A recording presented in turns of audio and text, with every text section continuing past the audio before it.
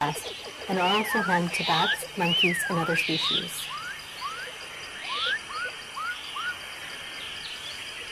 There are also a number of salt licks in the forest. 2 of these are still actively used by many wild animals such as the elephant, gaur, tapir, and sambar.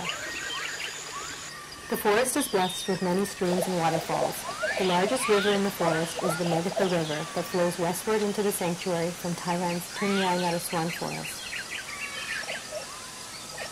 In addition to elephants, the Megatha forest is also home to a wide diversity of other species.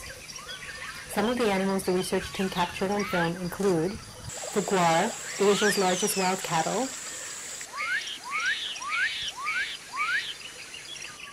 the muntjac, the white-handed gibbon, the langur,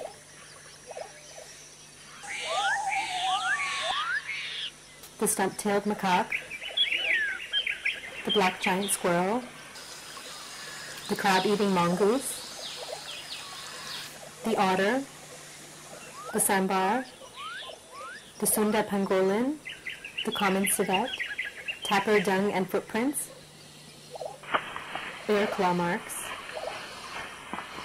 the black terrapin, the Malayan soft-shell turtle, the water monitor lizard, the clouded monitor lizard, the great hornbill, the brown hornbill, the oriental pied hornbill, the silver pheasant, the banded kingfisher, the little cuckoo dove, the Blythe's river frog, and the masio fish species.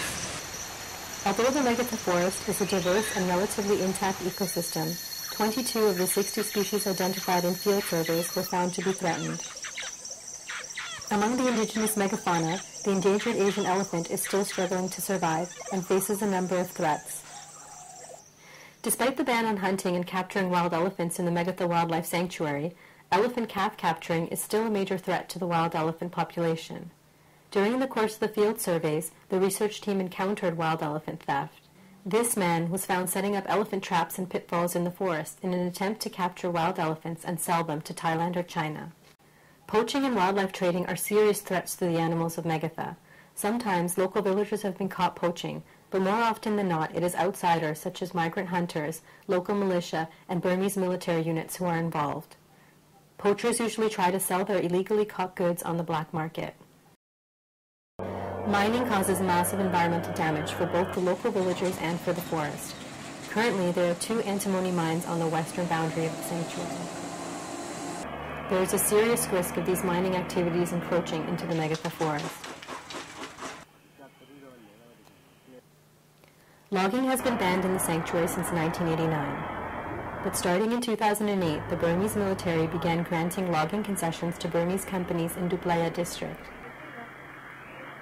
The Karen Forest Department allowed the companies to only log dead trees and only within their concession area. However, in 2008-2009, the Duplaya Wildlife Research Team found evidence of burned and girdled trees inside the Megatha Sanctuary. Indiscriminate burning